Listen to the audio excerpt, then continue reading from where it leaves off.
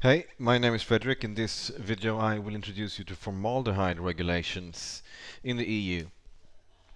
So formaldehyde is an organic compound that is used to, well, it's used, or it exists as a byproduct in various forms when manufacturing certain wooden products and also clothing textiles. So it can be found in a range of products.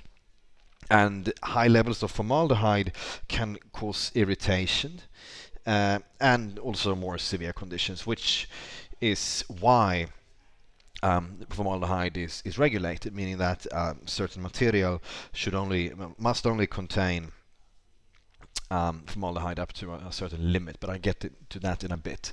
So which product may contain formaldehyde? This is not a definitive list, but it gives you an idea. Okay, so plywood, adhesives, insulation materials, textiles. It's common that testing companies include formaldehyde testing for textiles, food contact products. Okay. And also cosmetic and certain chemical products, shampoo, lotion, makeup, and so on. So, is formaldehyde banned in the EU? It's not like completely banned in the sense that the content must be always zero, but it's restricted. And in the case of REACH, for example, you can see here that there's a set limit, so 75 milligrams per kilo. Okay. And REACH also references a testing method. The thing with REACH is it applies to all materials, all products. So for this reason, you could say that formaldehyde is essentially restricted for all products sold in the European Union. Okay, then we have the Toy Safety Directive, and you can see here that the limit is actually, like here it's 75. When it comes to toys, it's even stricter. But it also depends on the material. You see here textile, leather, paper, 30 milligrams. If it's water-based materials or solutions, 10 milligrams for some reason. I don't even know what. I get maybe paints or something.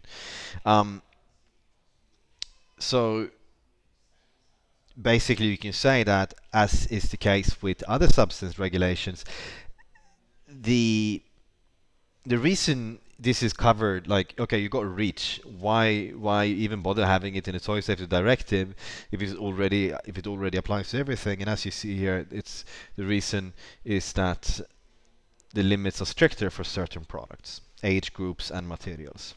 Right, then we have the cosmetics regulation, and once again you see that there are limits that apply to specific types of products. Nail hardening products for some reason, oral products. I don't know why, but that's how it is.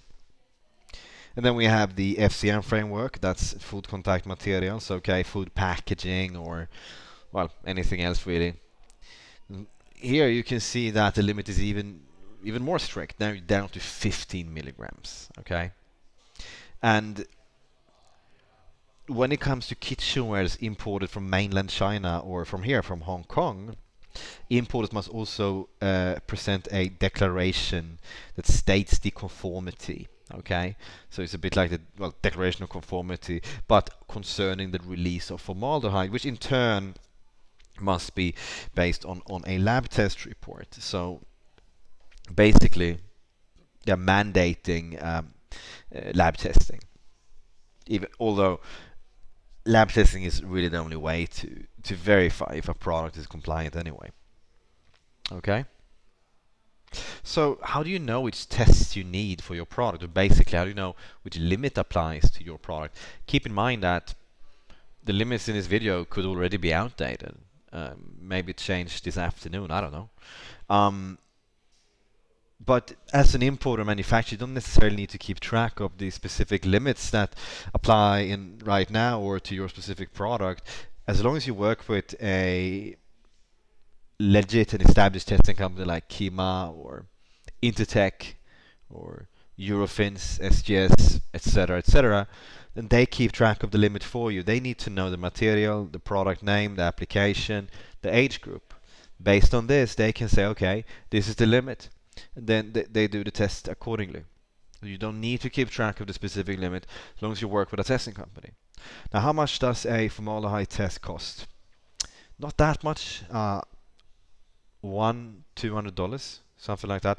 The thing is, though, that the regulations I just covered, REACH, Toy Safety Directive, etc., they don't just cover formaldehyde. Okay, so you got lead, phthalates, BPA.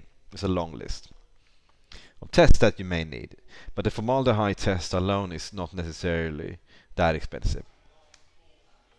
Alright, thank you for watching this video. If you want to learn more about compliance requirements in the US and the EU, you can go to compliancegate.com/tool.